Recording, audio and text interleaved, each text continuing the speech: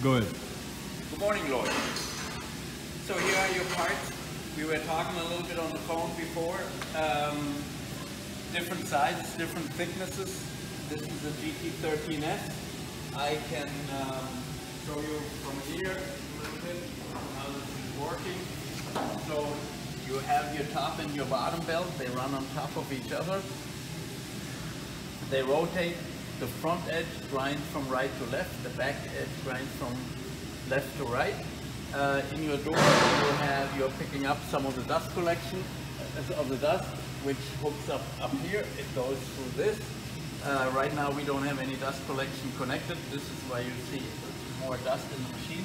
The machine can be opened from all three sides totally, so that it is very easy to clean, and that should work very well. Let me talk a little bit about your parts. So you have different sizes and different thicknesses. This is 7 gauge or 3/16, very clean cut. Actually, I think what happened is your guys cleaned it up already so that it doesn't have any burr, but it still has a lot of sharp edges, of course. So this is going to run very well. Then you have here this 16 gauge. The 16 gauge is pretty clean. That's going to come out really nice too. You have this part, which is 12 gauge, and these are all 12 gauge. This is pretty clean as well.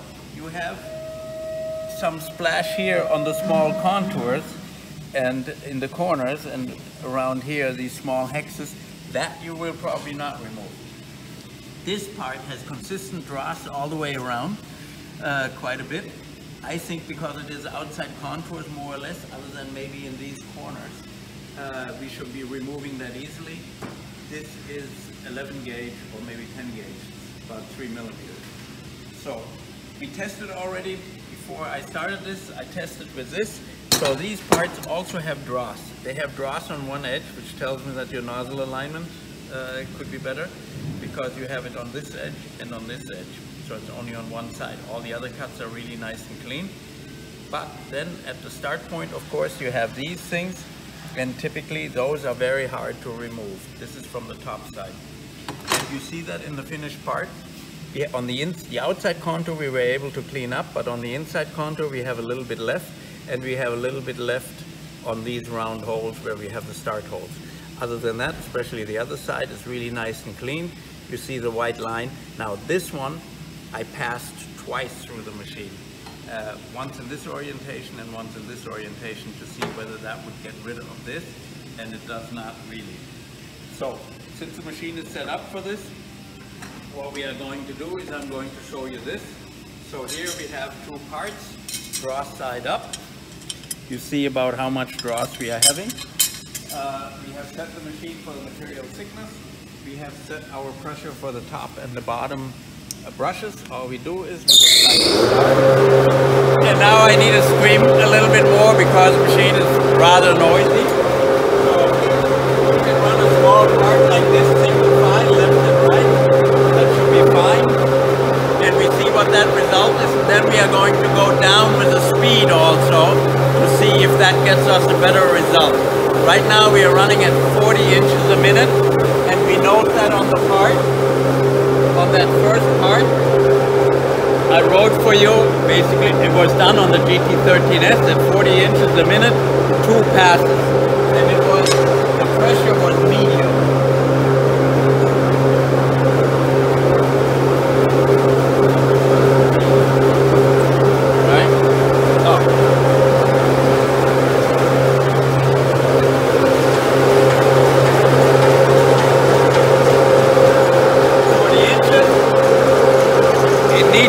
About 40 inches through the machine, so it's about a minute for the parts to come out. There they are.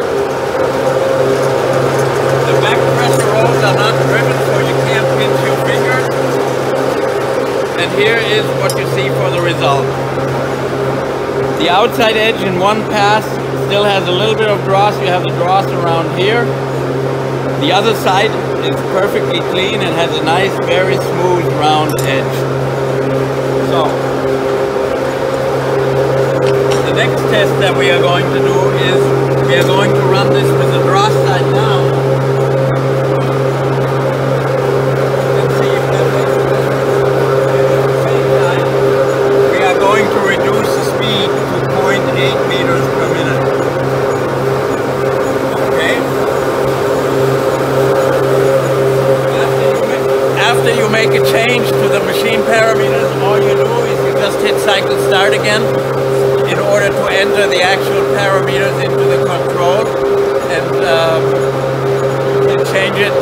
see on the fly. Now at that speed, the part is even going to take a little bit longer to come out. In the meantime, we can ride on here. So that was 40 inches per minute. Medium pressure.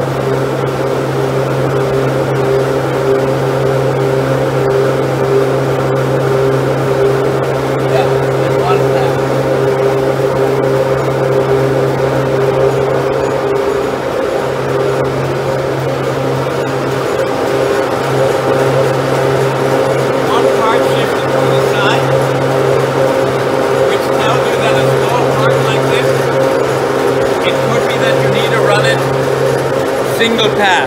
You can't run two side by side. So now this was a non-burr side, and you see again, this is very nice and clean, very smooth. And on the bottom, it's a little bit more aggressive the way we have set it on the bottom. So we still didn't remove this.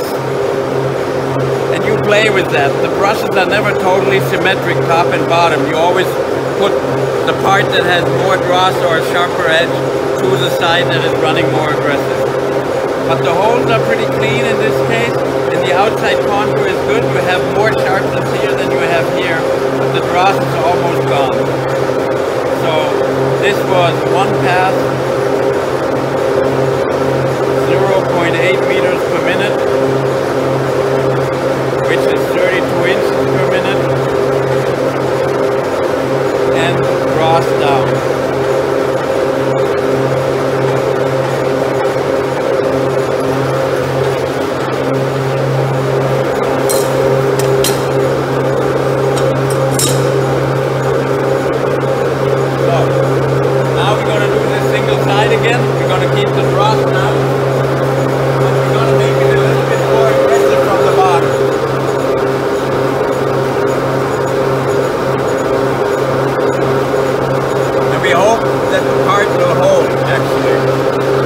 That is always a problem, that if you give it more pressure on the brushes, it may not hold as well.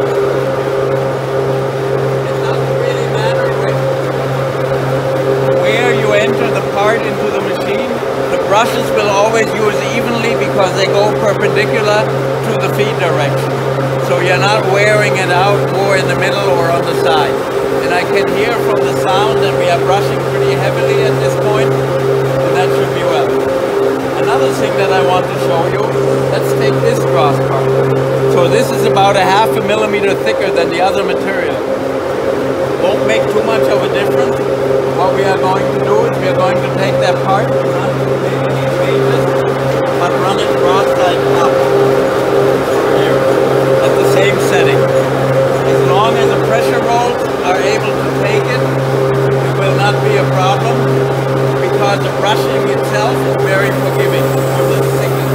And you now hear it very aggressive. It makes a lot of sound because it's a little bit thicker. You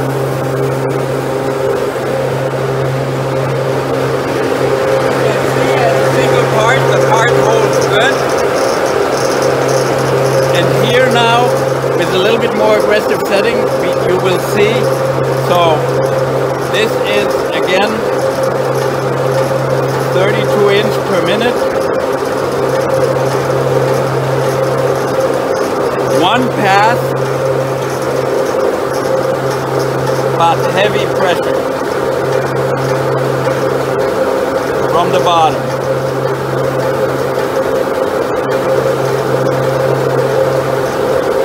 And that is dross down.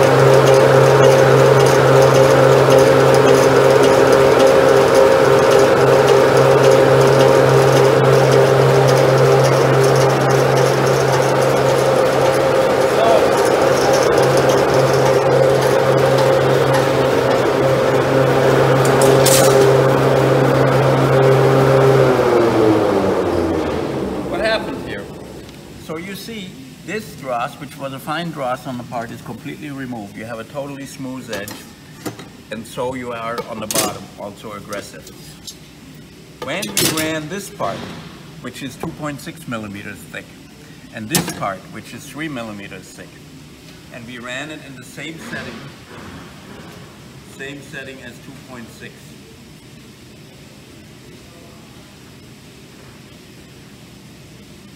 Why did I run the dross up? Yeah, right. Why did I run the dross up? Well, really simple. Because the support rollers are in the same position always, which means the engagement of the bottom brush with the bottom edge is the same as this part, and we upped that a little bit more aggressive. Now when we ran the thicker parts, the brushes are still the same way on top of each other, but the top edge now sticks up 0.5 millimeter more, which means the top brush engaged 0.5 millimeter deeper into the material than before on this part, which was on this side. So this and this is comparable. And therefore, it was more aggressive on the top side this time. If I would set the machine to 3.6 millimeter material thickness, the top brushes would move along with that, and we would have less pressure on the top, and then probably would not have removed this dross. Now, there's a limit to what you can do with this, because in thin materials, you can't really do this, the 16 gauge, because then the brushes would be too heavy on top of each other. So next we are going to run these parts. But what we will do is we will back out again a little bit with the bottom brush. We will go back to 1.2 here. And we will back off with this one on the top. We'll go to 1.5 just to make it a little bit lighter. Because if the brushes run very hard on top of each other, then you will have consumption even without running parts. And then of course we need to set our material thickness to 1.5. So the material thickness is coming down 1.1 millimeter, and we backed this off 0.4 and we backed this off 0.5, so we totally backed off 0.9 millimeter. We are still 1/3 of a millimeter more of the brushes into each other, pressing onto each other. Like to start, give us a squeeze. That is from the big belts that run the brushes. And then we're going to run this again. Now we're going to up our speed again to 40 inches a minute, because I think with this part we can easily get it.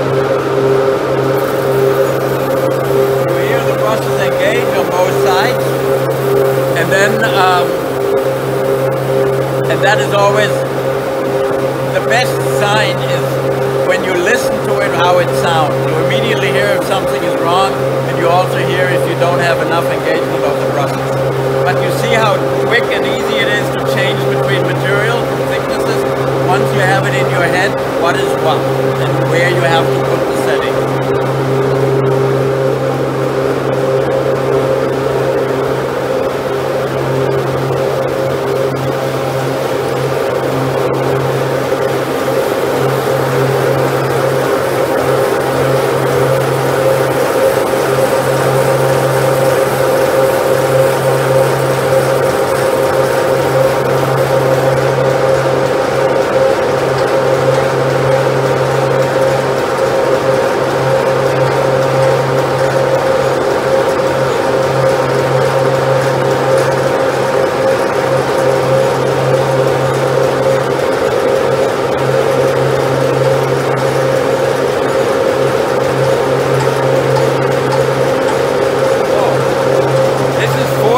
A minute, one pass, medium pressure.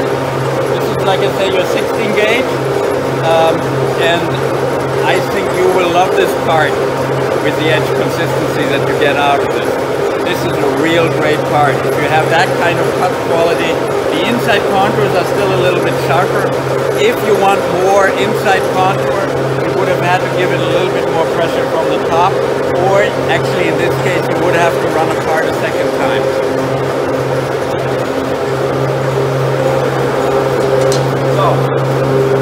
Now we go back to this. This is 2.5 thickness. And what I will do is, again, we have the dross on the top. We will just change our material thickness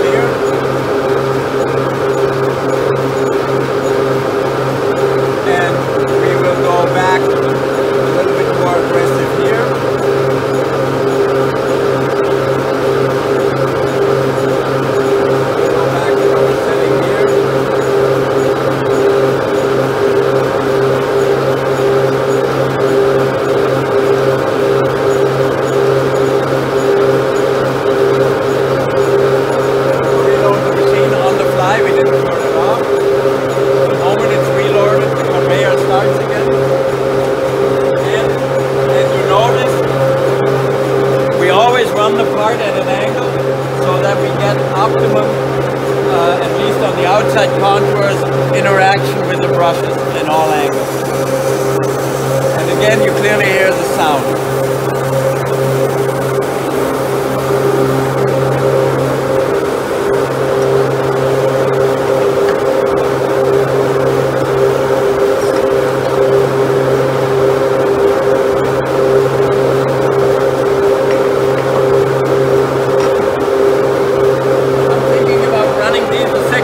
For you a second pass, just so that you can see that difference.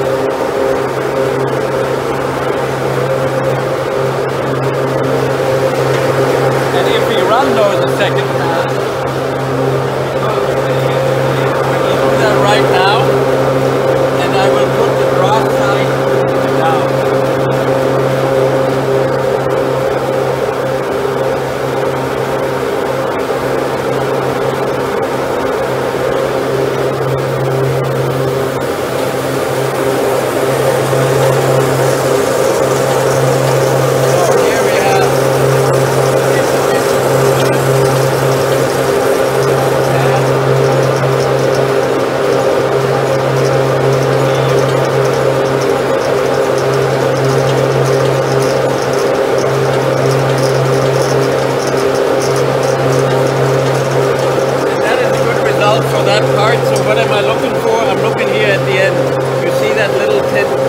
Tidbit that from the start in that sharp contour you have something on there. These are reasonably clean. Let's look on the other side. You have here a little bit of a starter splash, but you have, other than that, you have very clean contours, and that I think is a pleasant result for what you do.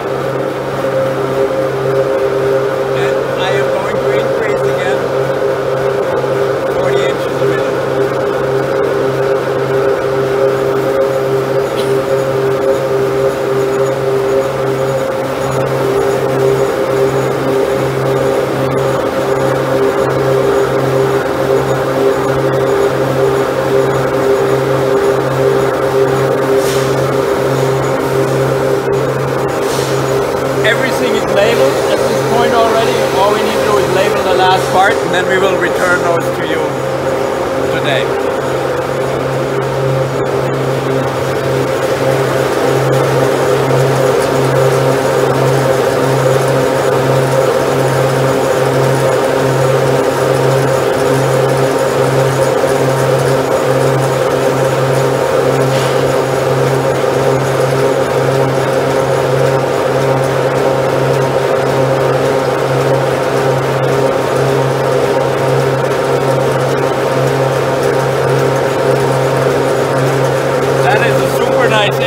If you look at that all around, I think you'll be pleased with that, both top and bottom. Where you divert it, it's even rounder because you already did some of the pre-work. But that is